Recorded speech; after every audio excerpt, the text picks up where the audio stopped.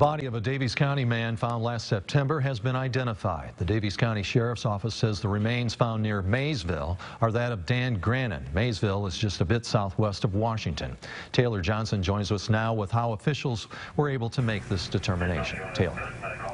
Mike, Daviess County Sheriff Gary Allison says the University of Indianapolis's anthropology department examined Dan Grannon's body. It was DNA testing that helped them identify him.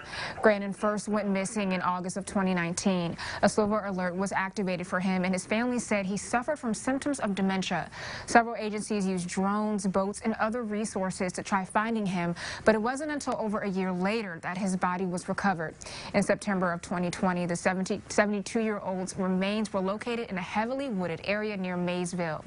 The sheriff says all leads are still being investigated and a cause of death is not available at this time.